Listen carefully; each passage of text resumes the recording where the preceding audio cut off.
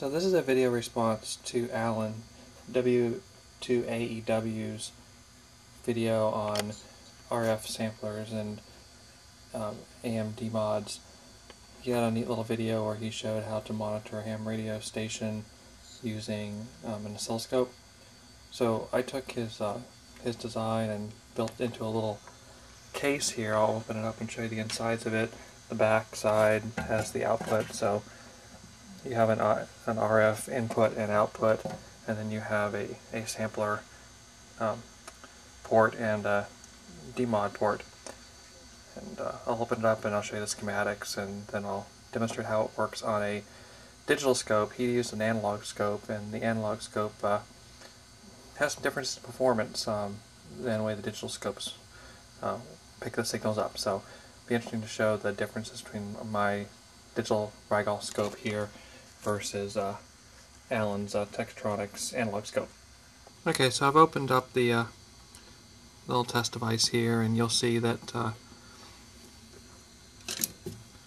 the RF comes in right here, and it passes through this copper conductor and out the output port over here. And then the right hand side of this over here is the RF sampler, and we'll look at the schematic here in a second. And the left hand side of this is the demod. So if you look at the schematic here, this is very similar to Alan's schematic. We start off with our RF in right here and go straight RF out. We're going to go on the sampler side. We're going to go through a resistor divider here, voltage divider with resistors. This is set up for about 100:1 ratio. So we got a 56K half watt resistor here, and then another half watt 560K resistor, and then we a little cap here to couple it, and then out to your sampler. So that's right here. And actually, I did step this resistor up from the original design on my schematic. I did put a higher wattage resistor there to make sure that I can run my 100 watt radio into it.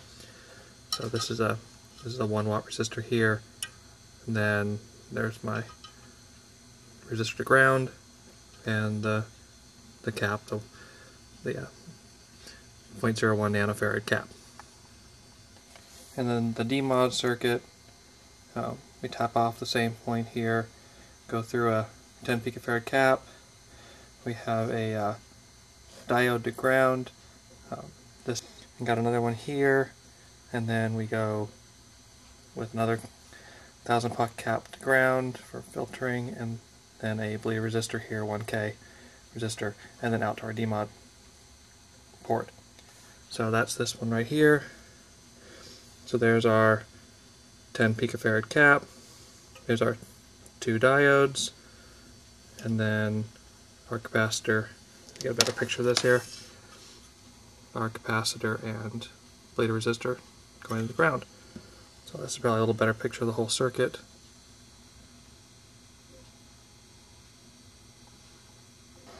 Okay, so now I've got it hooked up here. I've got my scope, my Rigol DS1102 scope. It's set up with our 2 channels.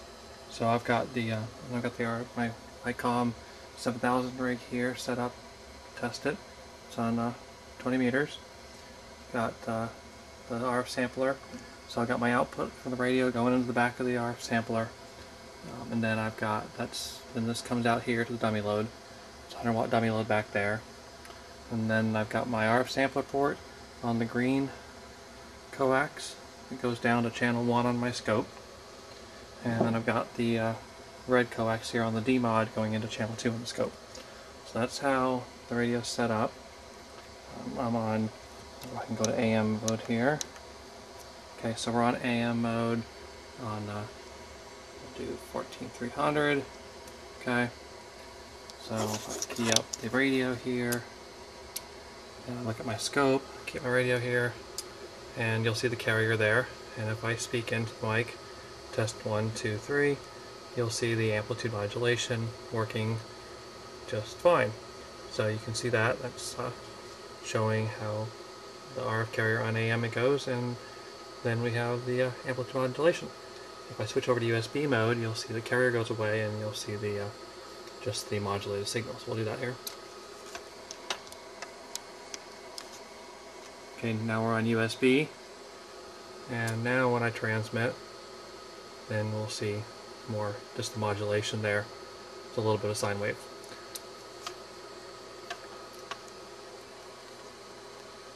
Okay, so now I've turned on the channel 2 output, and now we're still on AM mode here, and then when I key up to transmit, we'll see on the scope there's the modulated signal there, so you can see my voice peaks.